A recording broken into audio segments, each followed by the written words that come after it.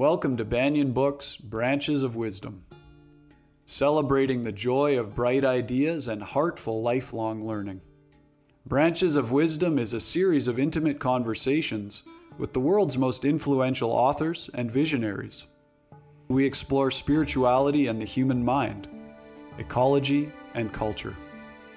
Most episodes are recorded with a live audience. You can join our live events and submit questions to your favorite guests. Check out our upcoming schedule at banyen.com. Since 1970, Banyen Books has been a rich oasis at the crossroads of wisdom and philosophy, offering resources for humanity's evolving paths. We're a locally owned, independent bookstore in the heart of Vancouver's Kitsilano neighborhood. Visit us in person or shop online at banyen.com. Please subscribe, follow, like, and leave your reviews for the podcast. And now, enjoy.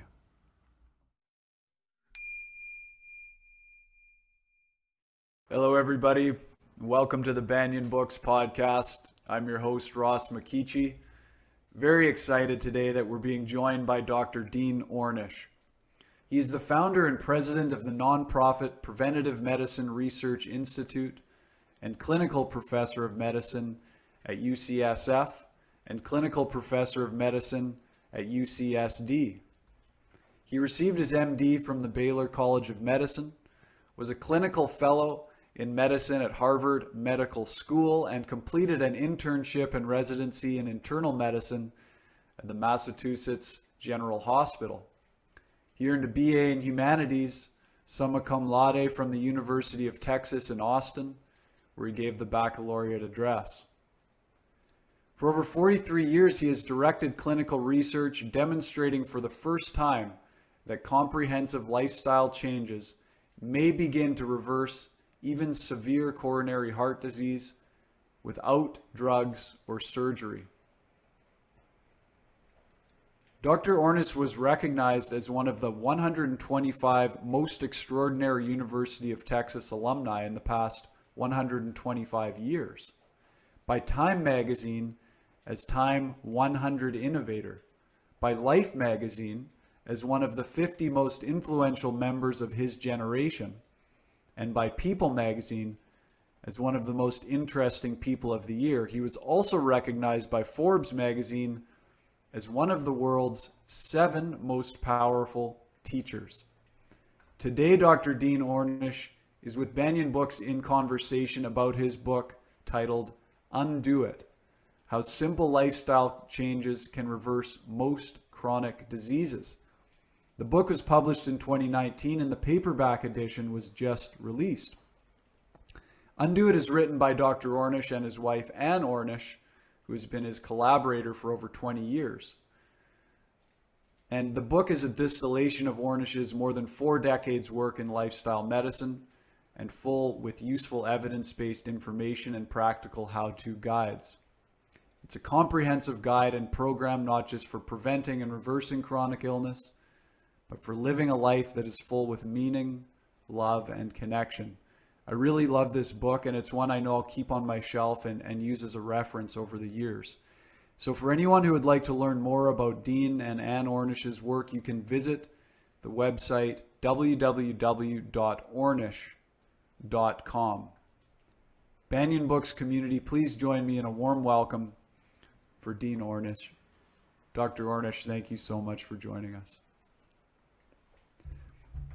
Oh, I think you're muted there. Yeah, thank you. I think apparently, according to the Guinness Book of World Records, the most commonly used phrase last year was "you're on mute." So yeah. Thank you for having me. It's so inspiring that you've been an independent bookstore for better part of 50 years, or over 50 years, it sounds like. So congratulations. Thank you. Thanks very much. Yeah, and I know a lot of the Banyen community is very familiar with your work, and a lot of people will be excited that you're here with us. I'm excited too. So I'd like to open with a quote that is partway into the book and sort of gives an overview of where we find ourselves in modern life with our health. You write, "Your mind and body have not yet had time to evolve to deal with the excesses and disruptions of 21st century life. a diet high in animal protein, fat, and sugar, a sedentary lifestyle, often chronic and unrelenting emotional stress, and the widespread breakdown of social networks that used to give people a strong sense of connection, community, and love, often leading to chronic emotional depression. The result of this disruption is that many people are not healthy and not happy and are often emotionally depressed and chronically ill. Now, your life's work and the solution to this is what you call lifestyle medicine. I'm just wondering, for those who might not be familiar with that term, if you can help us understand what lifestyle medicine is. Sure. You know, the Undo It book that I co-authored with my wife, Anne, who I've worked with now for over 25 years, lost track, begins with one of my favorite quotes, which is from Albert Einstein, that says, "If you can't explain it simply, you don't understand it well enough." And so I tried to reduce all the things you're talking about to its essence. You know, lifestyle medicine is a field that I helped create. Some people call me the father of lifestyle medicine, which is simply using lifestyle changes not only to help prevent disease, but often to treat and sometimes even reverse it. These include a whole foods, plant-based diet, essentially a vegan diet that's low in fat and sugar, moderate exercise, like walking a half an hour a day or with some strength training, stress management techniques, stretching, breathing, meditation, yoga-based stress management, and love and support, like support groups, time we spend with our friends and family, or to reduce it to its essence, to eat well, move more, stress less, and love more. That's it. And the more diseases we study, the more evidence we have to show what a powerful difference these simple changes can make. And the quote, the excerpt that you read from the book a moment ago, is that it's not that we're built wrong, it's just that our bodies haven't had time and minds haven't had time to evolve so that the same mechanisms that really have evolved to protect us, because they're so chronically stimulated in the case of emotional stress, can harm or kill us.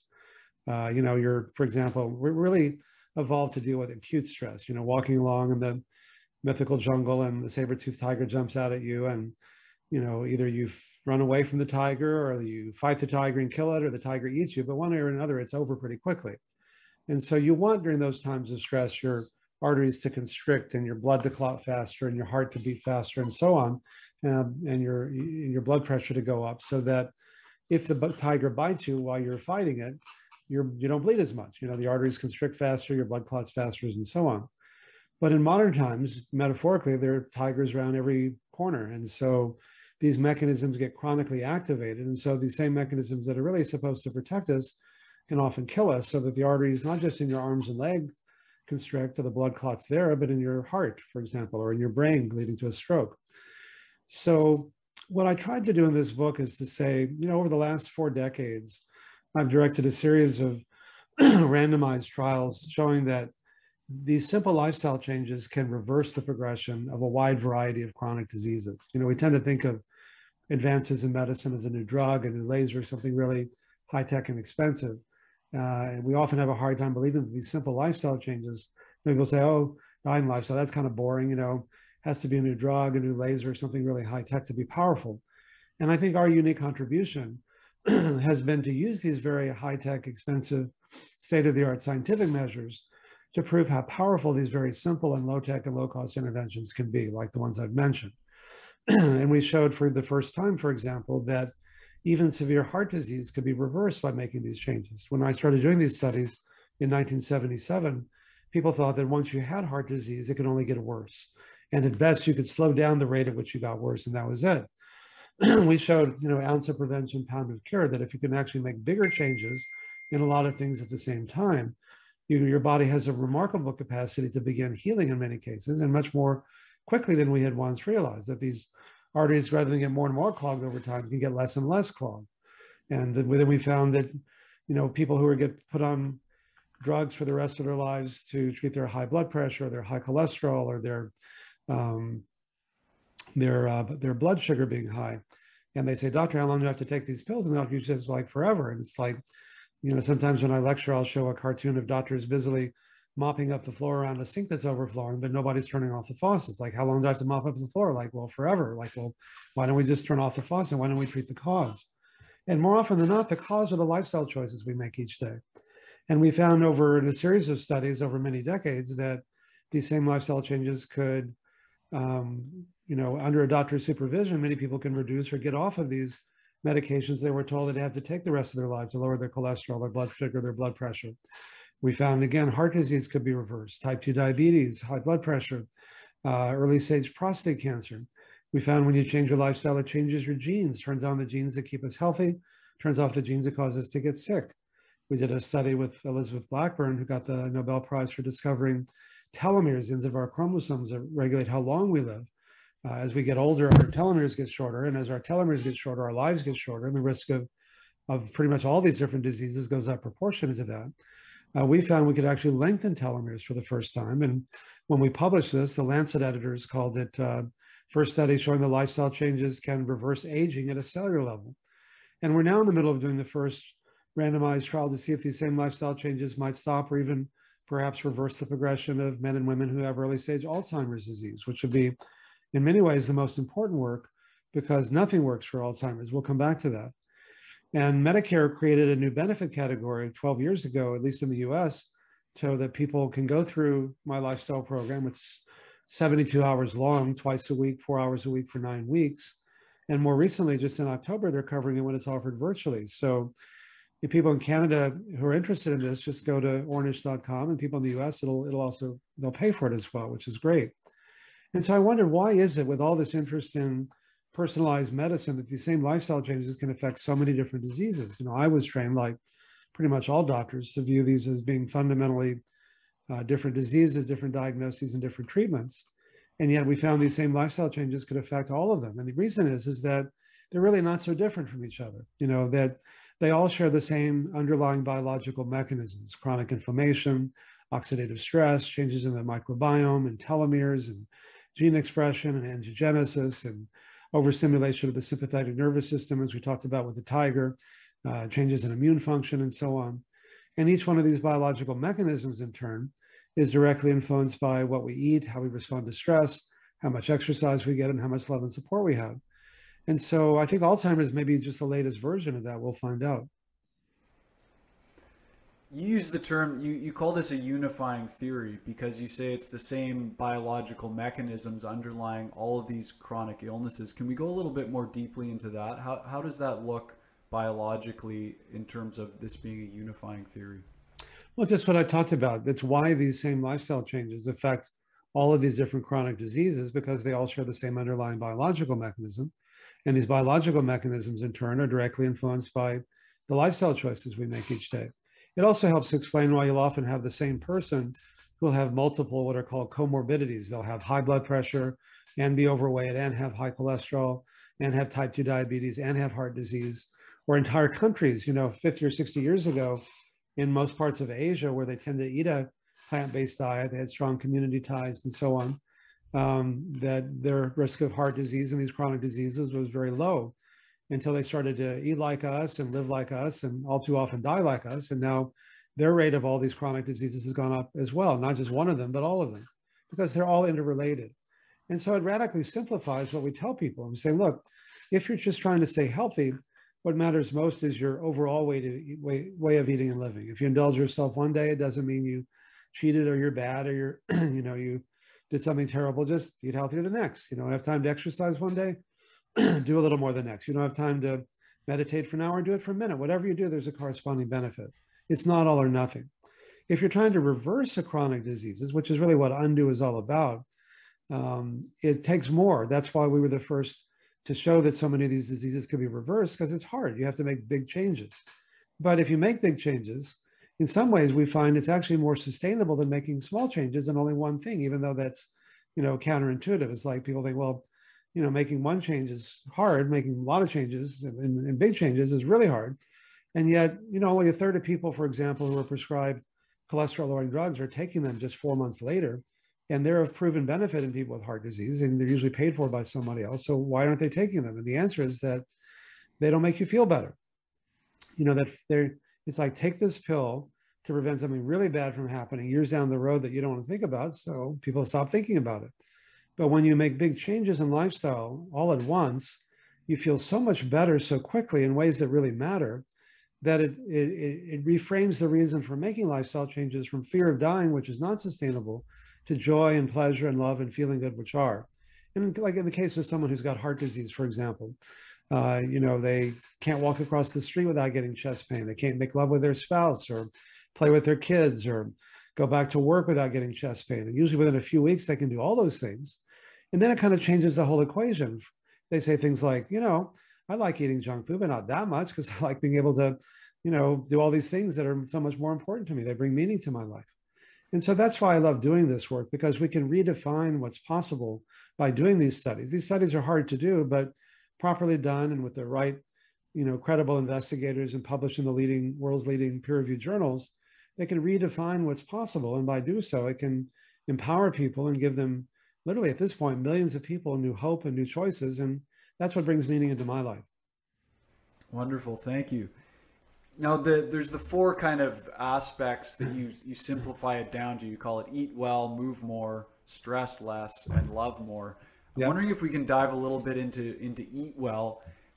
You've been doing this, as you said, for over 4 decades, and I'm sure you've seen a lot of fad diets come and go, and various studies and different information. And it's one of the areas there's probably the most confusion when I look around in terms of what is the best optimal diet. Can you go a little bit into that for us? Yeah, there's a lot of confusion if you listen to people who haven't done any studies to support what they're saying. There's a lot of diets out there. People just make stuff up, or it sounds good, But one of the reasons why now science can't measure everything. As Dennis Burkett once said, not everything that counts can be counted. And in other words, not everything that's meaningful is measurable, but a lot of things are. And I think what sets my work apart from many others is that, these studies are really hard to do. They're hard to get funded. They're hard to conduct. They're hard to get published. But they're worth doing because the whole point of science is to help people sort out what works from what doesn't, and for whom and under what circumstances. And so, we've shown that, and I think there's among people who do science and who really understand this field, there's a real convergence of what constitutes a healthy way of eating. It's basically eat it's as close as you possible to a whole foods plant-based diet that's low in fat, low in sugar, as it comes in nature, predominantly fruits, vegetables, whole grains, legumes, things like that, that are naturally healthy for you. And it's not because they're just low in bad stuff. They're high in lots of good things. There's literally 100,000 substances in fruits and vegetables that have anti-cancer, anti-heart disease, even anti-aging properties, phytochemicals, bioflavonoids, carotenoids, retinols, isoflavones, genistein, lycopene, blah, blah, blah. And where do you find these? And you find them in fruits and vegetables. There's also a study that, and it's not just the fat versus carbs. I got a lot of those debates years ago with Dr. Atkins and his acolytes, and I've stopped doing them a long time ago, saying, look, if you're interested, this is how you can do it. But it's not just the fat versus carbs, it's the protein. The animal protein itself is inflammatory. And so we're realizing that when you switch from an animal protein, high fat, high cholesterol diet to a whole foods, low fat, low animal protein diet, you get a double benefit. You're not only not getting the things that are disease promoting, but you're getting at least 100,000 others that are disease preventing, that are healing. There's a couple of studies that came out just in November showing the effects of this on COVID. It's not just chronic disease, it's also COVID-19. One study was done in 6 countries between Harvard School of Public Health and King's College in London. And they looked at almost 3,000 frontline healthcare workers who get exposed to COVID-19 every day because they're taking care of COVID-19 patients. And they found that those eating a diet like I'm recommending here were 73% less likely to get moderate to severe COVID. Those eating a pescatarian diet, having fish with basically a vegetarian diet with fish, were 59% less likely to get moderate to severe COVID. But those eating a high animal protein, high fat diet were 400% more likely to get moderate to severe COVID because of its effects on the immune function. Another even larger study of almost 600,000 people at the Harvard School of Public Health found something similar, a 43% lower risk of getting moderate to severe COVID in those who eat a plant-based diet. So again, the more you look, the more evidence you find, and the more convergence of evidence that these things are really worth doing. Wow. I first of all, I just want to say, this is a side comment, but I'm always blown away when I speak to someone that I hold in such high esteem as yourself. All of the studies and facts that you can name off the top of your head. It's incredible what you can remember. You mentioned about, like you're basically saying not all fats are the same, not all proteins are the same, not all carbohydrates are the same. Now, one of the things I wonder about is sugars. Are there differences in the kinds of sugars that we're intaking as well? Well, not really. I mean, sugar or white flour or white rice, when you go from brown rice to white rice or from whole wheat flour to white flour, you're converting a good carb into a bad carb. And the reason I say that is if the fiber is what gets removed when you remove the fiber in the bran, which is what causes the rice to be brown, and take it away and turn it into a white rice, for example, the fiber in the bran normally slows the absorption of food from your gut into your blood. And so you get a slow rise in your blood sugar, never gets that high, and then it comes down very slowly. But when you eat white rice, white flour, and particularly when you eat sugar, high fructose corn syrup, any of the concentrated sweeteners, they go right in from your gut to your blood. So your blood sugar spikes. It goes to really high levels, which provoke an insulin response, which brings your blood sugar back down. But it doesn't come down to where it started. It comes down below where it started. It's kind of like if you take a pendulum and you let it go, it doesn't just stop here. It goes all the way to the other side.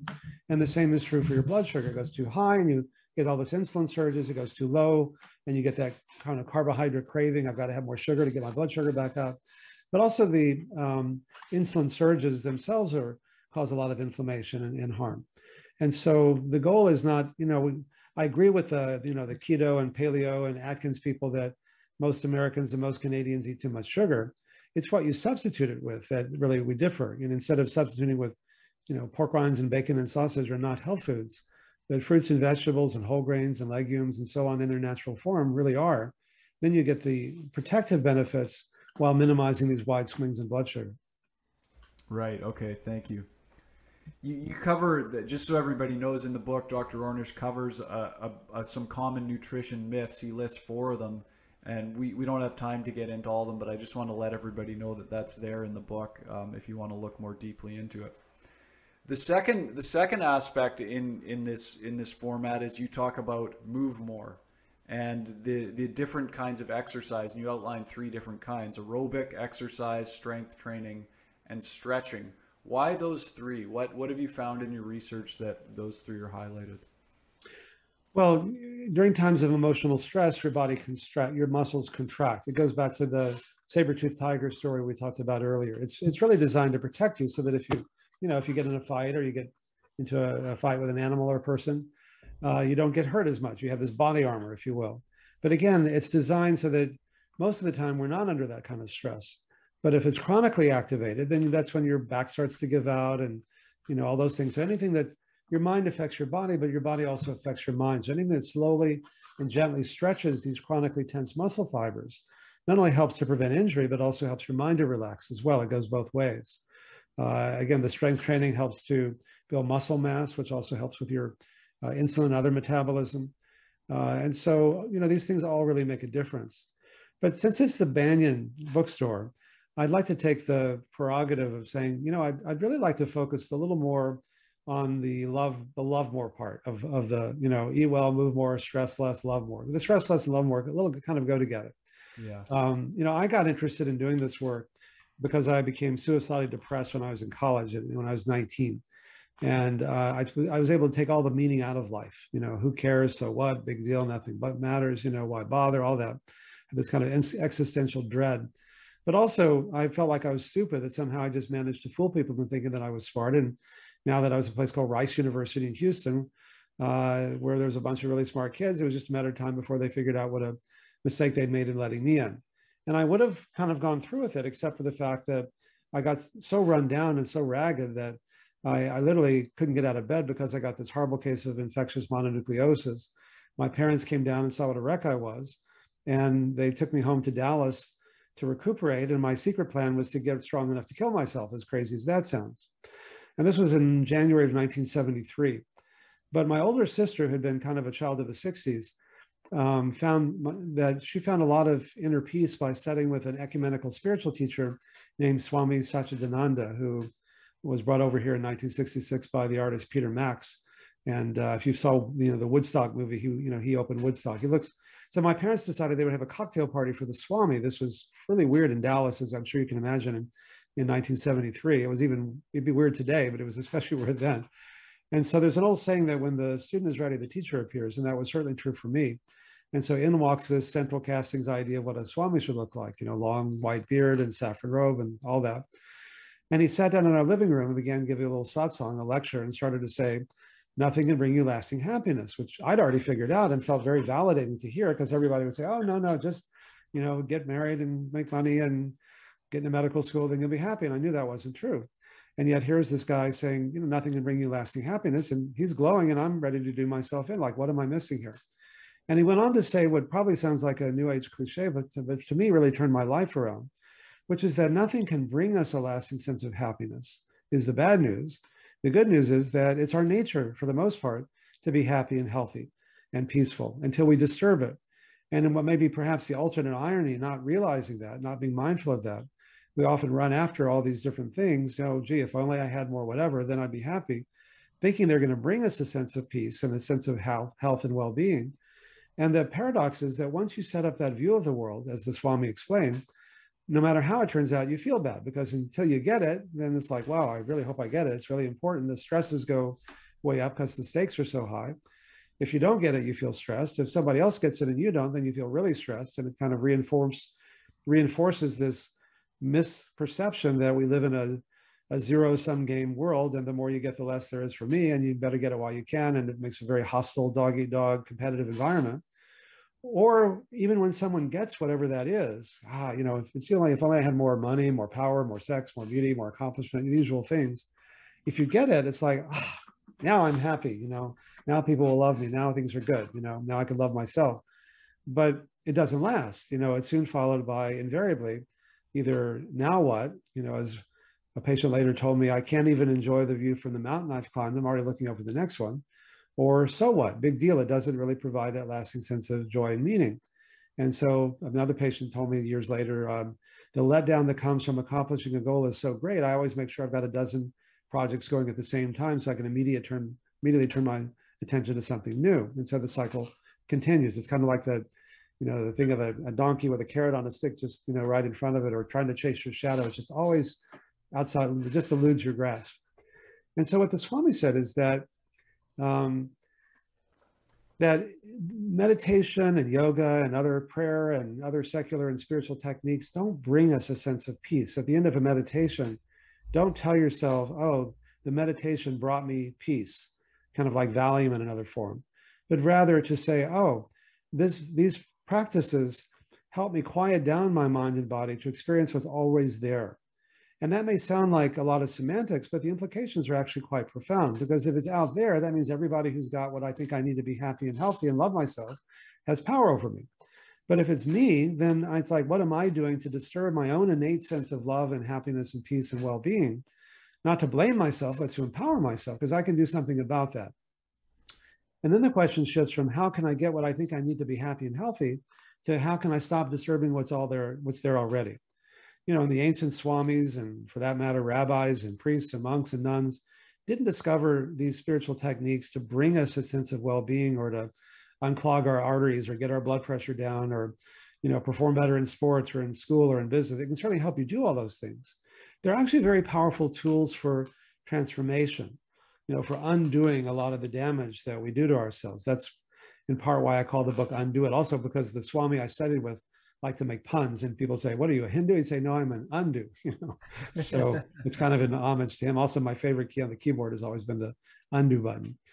But it's a very powerful thing. And the other thing that happens was when you quiet down your mind, you can experience not only a more inner sense of well-being and peace and so on, which you can then paradoxically go out in the world. And that's what happened to me. When I felt like I had to do all these things and do well in school so that I could get into medical school, so that I could love myself and other people would love me, I couldn't even function. I was so stressed out, I couldn't read a headline on a newspaper and tell you 5 minutes later what it said. But with the more inwardly defined I became, and then he said, and also, by the way, go on a plant-based diet and exercise and love more. Then the paradox was that you said all those nice things about me when you introduced me, all those, great accomplishments I was able to do, because the less I needed to define myself by those things, the less stress there was, the more I could function at a high level. And the Swami, again, like to say, we're born fine and we define ourselves and get stuck in all these definitions of what we think we need and who we are. So for me, doing this work, this research, and this service is what I found, just as I could take all the meaning out of life, when I'm doing useful things and helping people and empower them and having the kinds of dialogue we're having now, that really brings meaning. I can imbue my life with meaning through a life of service. Again, is that selfish or unselfish? Well, it's both. It's like, to which organ does your heart pump blood first to? It's people say, oh, my heart first pumps blood to the brain or to my lungs or my sexual organs, depending on who you ask. But it pumps blood to itself first so that it can then pump blood to the rest of the body. Is that a selfish act or is that a unselfish act? Well, it's both, and so when I do acts of service, it's what brings meaning into my life. So is that selfish? In some ways it is, but that's kind of the good kind of selfish. And so later in medical school, I was trained to deal with pain as, to numb it or kill it or bypass it, literally or figuratively. But I realized that the pain is there for a reason. The pain isn't something to be numbed or killed. It's just the messenger. It's saying, hey, listen up, pay attention. You're not doing something in your best interest. But the other function of pain is that it is a catalyst for transformation. It's kind of like people say, well, it may be hard to make all these lifestyle changes, but boy, I'm hurting so bad. Let me try this weird stuff. And then again, that's part of the value of the research, is to get people to say, well, okay, well, it's kind of weird that, all right, it's published in all these leading journals. Let me give this weird stuff a try. Medicare is paying for it. Must have something there. Let me give this weird stuff a try. And because, again, these biological mechanisms that control our health and well-being are so dynamic, most people, when they make these changes, especially if they make big changes all at once, they generally feel so much better so quickly, then that makes it sustainable for them. And the other thing finally that happens, I know I'm kind of going on here, is that when your mind, I'm taking it all in.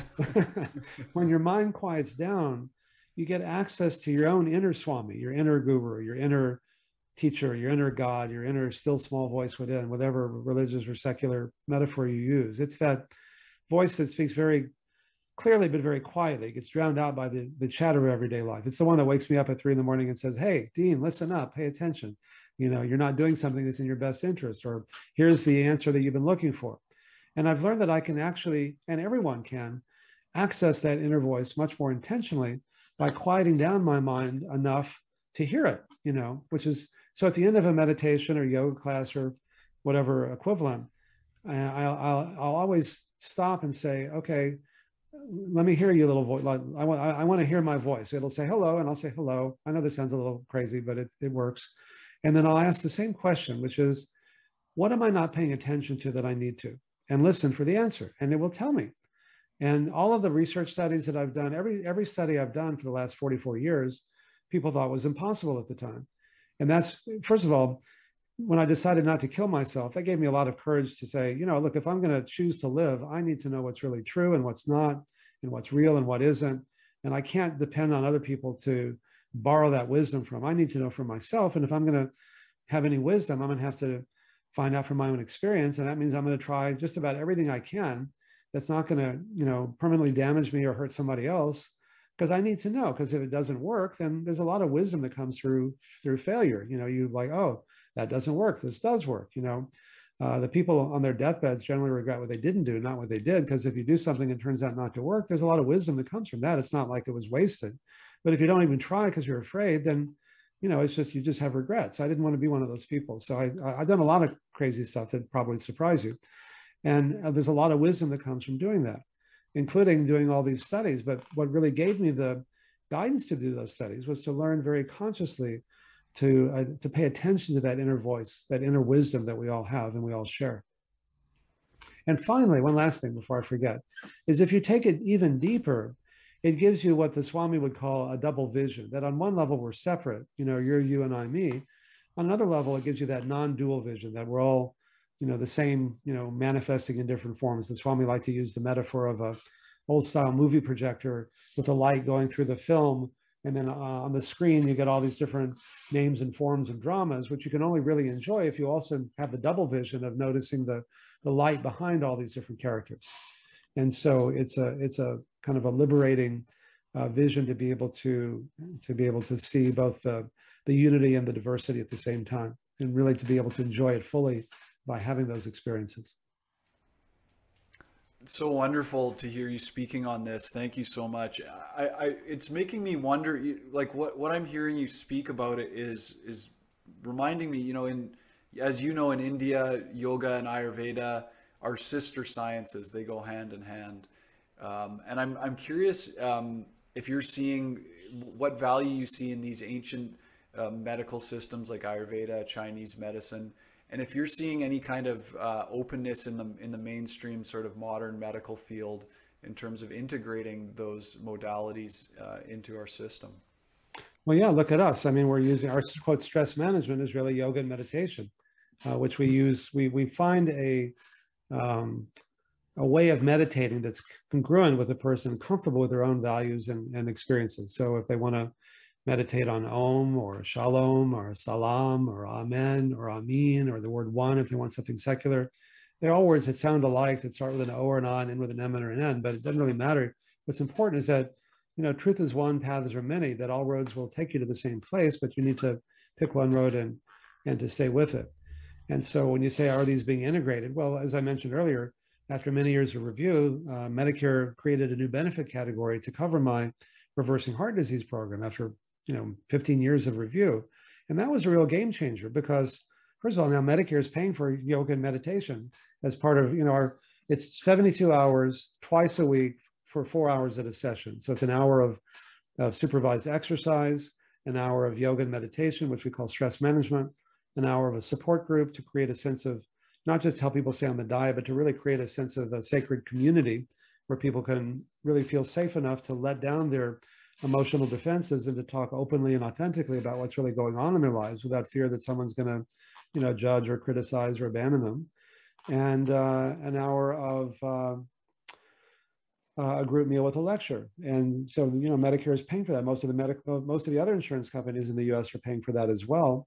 And just in October, Medicare is now covering our program when offered via Zoom. So if anyone anywhere is actually watching this, just go to ornish.com and send us your name and information. We'll send you information about our program. The reason that I spent so many years of my life doing this is because, as I mentioned before, when you're hurting, there's an opportunity for true transformation that I wasn't trained as a doctor to take advantage of. For me, it was depression. For someone else, it might be a heart attack, or it might be being diagnosed with Alzheimer's. We're in the middle of doing our Alzheimer's study. If we're recruiting the last group of people, and if you you are someone that has early stage Alzheimer's disease, you're eligible for our study. We do that all for free, and we give you 21 meals a week for 40 weeks, you and your spouse, that fit these guidelines, and so on. Study after study have shown that people who are lonely and depressed are 3 to 10 times more likely to get sick and die prematurely from pretty much all causes when compared to those who have a sense of love and connection and community. The real epidemic in all of our cultures, which has only been exacerbated by COVID, is loneliness and depression. With the breakdown of the social networks that used to give people a sense of love and connection and community. 50 years, 60 years ago, most people had an extended family they saw regularly. They had a neighborhood with 2 or 3 generations of people that knew you and watched you grow up. They had a job that felt secure they'd been at for 10 years or more and got to know their coworkers. They had a church or synagogue or mosque or club or something they went to on a regular basis. And many people don't have any of those things. And we're just now beginning to realize that again, when you're lonely and depressed, it increases your risk of dying from pretty much all chronic diseases by many-fold, by 3 to 10 times in many studies. And so I've learned that it's not enough to just give people information and expect them to make lasting changes in their behavior. I mean, if it were, nobody would smoke. It's not like I'd say, gosh, Ross, I want you to quit smoking. Did you know it's bad for you? And you go, gosh, I didn't know that. I'll quit today. And it's like everybody knows it's on every pack of cigarettes. And so I'd ask people, like in these studies, when we got to really know each other well, like, why do you smoke or overeat or drink too much or work too hard or abuse opioids or play too many video games? These behaviors seem so maladaptive to me. And they'd say, they're not maladaptive, they're very adaptive. They get us through the day. They help us deal with our loneliness, our pain, our depression. I know what that feels like from having gone through that when I was much younger. You get to one of the hallmarks of depression is this sense of helplessness and hopelessness. And it becomes because you get this reality distortion. You think things are bad, they'll always be bad, they've always been bad.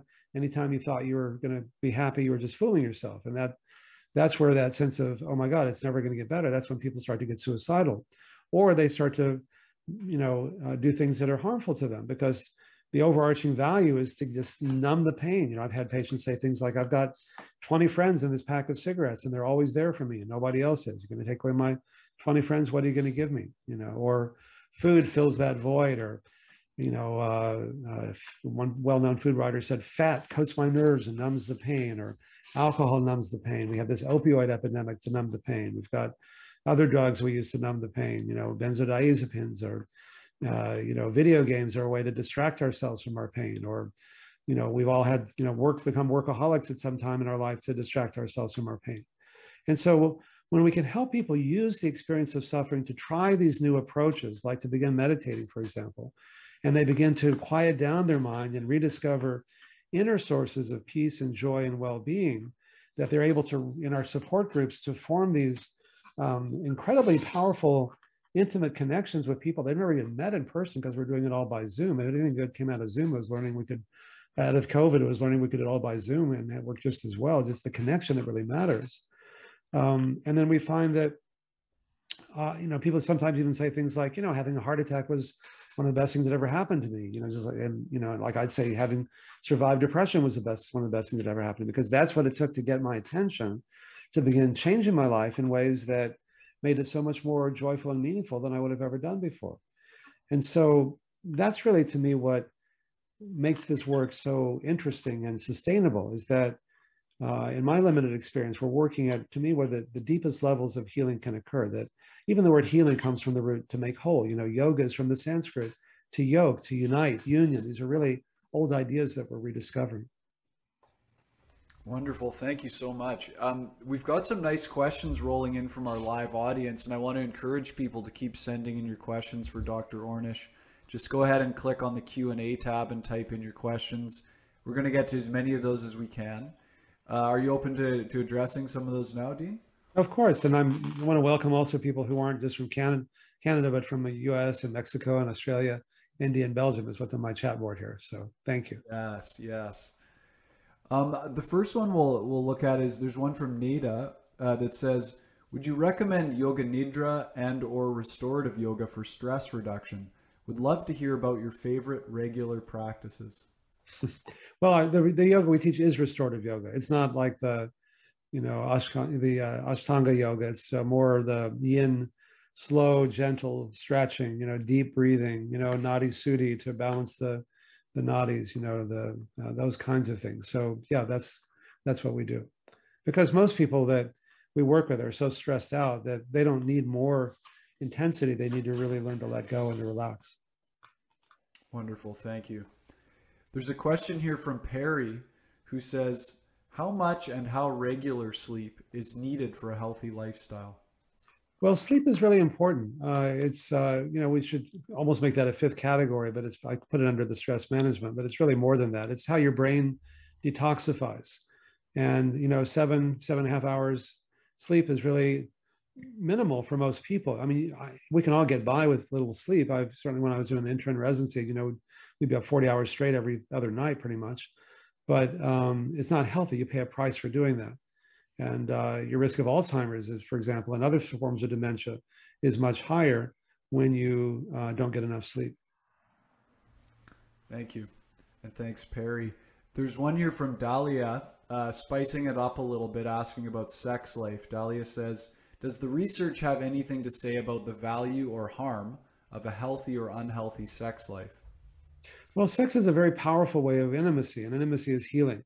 But sex can also be a very powerful way of being isolated, you know, in the most extreme form of rape.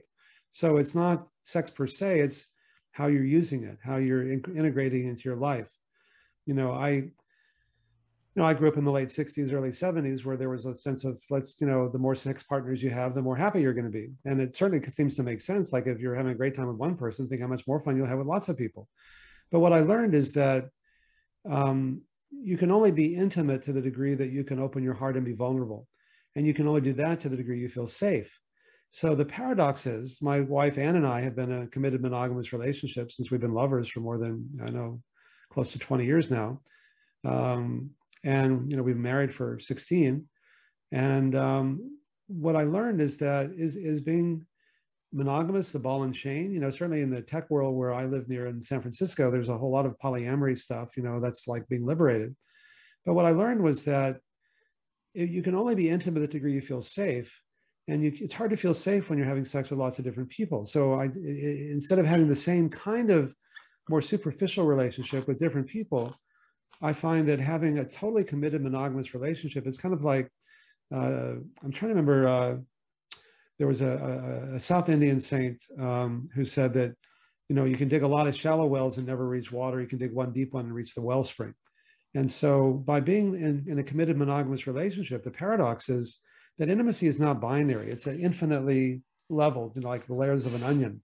And the more I can open my heart and be trusting and trustworthy, the more my wife can do that, the more we can open our hearts, the more intimate it becomes, and the more erotic it becomes. This is something I never knew, except through my own experience, is that the more intimate it is, the more erotic it is.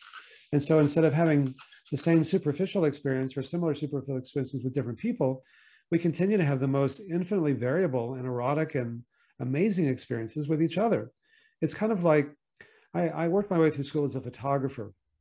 And when I was 12 and 13, I was learning how to do these big portraits and trying to, back then it was airbrush and retouching. This was before Photoshop, to try it in lighting to make people look better than they were. And then I studied with one of the great photographers of the 20th century. I spent a couple of years studying with a guy named Gary Winogrand. We just had a little Leica and we just go out and shoot, black and white pictures as things were. And he'd put a picture on the wall and he'd say, "What do you see?"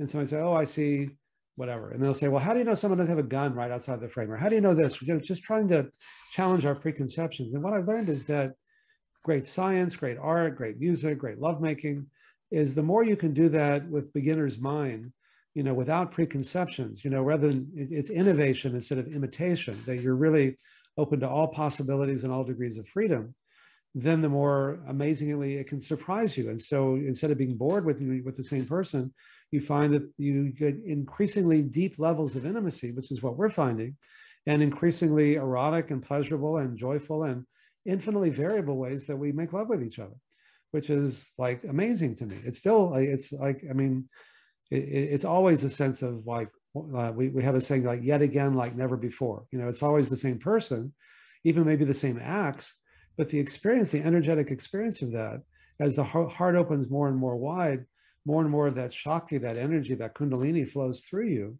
And so it's not like even you're making love with someone else. It's like you're both just kind of entering literally and figuratively the current, that wellspring of energy that can manifest its way as sexual energy, as healing energy, as transformative energy, and so on. And so again, what I'm really hoping people can understand is that just like what you gain in terms of diet is more than what you give up, that what you gain by being monogamous is more than what you give up. There's no judgment. It's not a moral thing. It's just like, oh, this is how I can have the most fun in life, And that's ultimately what makes these choices sustainable. To take out the finger wagging and you're bad, or, all that judgment and punishment and, all those horrible things, but to say, oh, I know from my own experience, which we're now proving with our studies, that this is the way I can live that has the most meaning, the most fun, the most pleasure, the most juice, the most everything that makes life wonderful, And so that's really why my teacher was so joyful, is that he embodied that and really showed me what life could be. So I've really experienced both ends of that spectrum. Thank you. That may be more than one wanted to hear. Oh, that was just excellent. I'm so glad you went into that kind of depth and breadth with it. Joyce, there's a question from Joyce here who says, "I'm 79, healthy, meditate, active, eat plant-based with lots of dark leafy greens, and eat chicken. Is it important to eliminate the chicken? How to get sufficient protein?"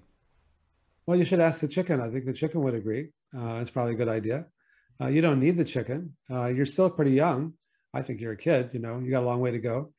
And the animal protein, whether it's, red meat is worse than chicken, but chicken is, it increases your risk of, a wide variety of chronic diseases. You don't need it. You get plenty of all the protein you need in fruits and vegetables and whole grains and legumes. There's not enough time to talk about it here, but it's all there. It's very hard to not get enough protein if you eat a variety of different foods that are plant-based.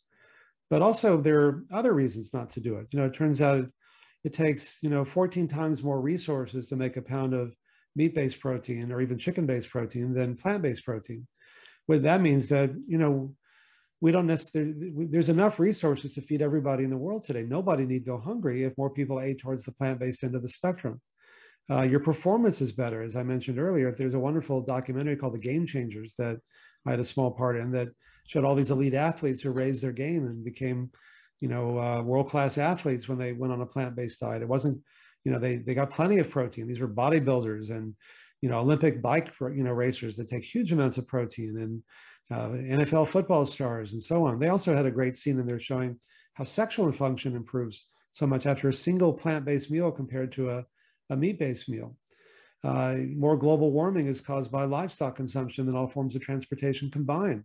It's so easy to say, like, what can I do as one person to make a difference in the world? And just something as simple as, giving up the chicken, or just having a meatless Monday for people who aren't ready to make bigger changes than that. Whatever you do, it helps you, and it helps. What's good for you is good for the planet. What's personally sustainable is globally sustainable. And not to mention, the deforestation of the Amazon, which is mostly to clear cut, these beautiful trees to make room for grazing cattle. Not to mention the billions and billions of sentient beings that are killed every year that suffer, or even before they're killed, have these horrible lives where they're just like in a little lot in a feed lot, where they spend their whole life essentially in a crate. I think those things have implications. I believe in karma. I believe in what we do affects us, and if, what affects others affects us both immediately and long term. So for all those reasons, I think these things are worth doing, not as a sense of judgment, but just as, this is the way things are. Thank you. I think we have time for one more audience question. Thanks so much, everybody, for bringing in your questions. It's just so great when everyone participates and elevates our discussions. There's a question here from Karen, who says, I was shocked to see in the cardiac ward in the hospital that they served sloppy joes and other red meat dishes. Do you think hospitals will get more in line with healthy nutrition? It was difficult to get a vegetarian diet accommodated. I know, it's kind of ridiculous, isn't it? I'm on the nutrition working group of the American College of Cardiology. Things are changing. Kim Williams was the president of the American College of Cardiology 5 or 6 years ago, who went on a vegan diet when his own cholesterol and blood pressure went up, and saw my work and went on my program, and just on his own, just from reading one of my books, got it all down to normal, got off the drugs he would have been taking the rest of his life, and it just changed his life. And he's been a really bright light. But we published a paper in the Journal of the American College of Cardiology that the average doctor gets 4 hours of nutrition training a year. The average cardiologist in 4 years of fellowship gets 0. So there's a long way to go. But the reason why I spent so many years to work with CMS to get Medicare coverage for our reversing heart disease program is that, money talks, nobody walks, like Crazy Eddie would say, that, what's reimbursable is sustainable. And we doctors do what we get paid to do, and we get trained to do what we get paid to do. So by now showing that people can make a living using lifestyle medicine for reversing heart disease, that's changing the way that we're trained finally. And so, the arc of justice is long, but bends towards justice, whatever it is. I'm macerating this quote, but I think that's true for nutrition and the kinds of changes that I'd like to see in medicine. That's why I spent so much time doing the research. The research is what enabled Medicare to change the reimbursement. The reimbursement is what often changes medical practice. So I'm taking the long view here and saying, yeah, I'm optimistic that at the same time, the limitations of drugs and surgery are often becoming both unsustainably expensive and not working. I mean, there are now 8 randomized trials showing that stents and angioplasties really don't work very well in stable patients. They don't prolong life. They don't prevent heart attacks. They don't even reduce angina in most patients. Whereas lifestyle changes can reverse all those, and the only side effects are good ones. 86% of the $3.8 trillion we spent in the US last year on healthcare is really sick care. It's for chronic diseases that can often be prevented or reversed by making these simple lifestyle changes at a fraction of the cost.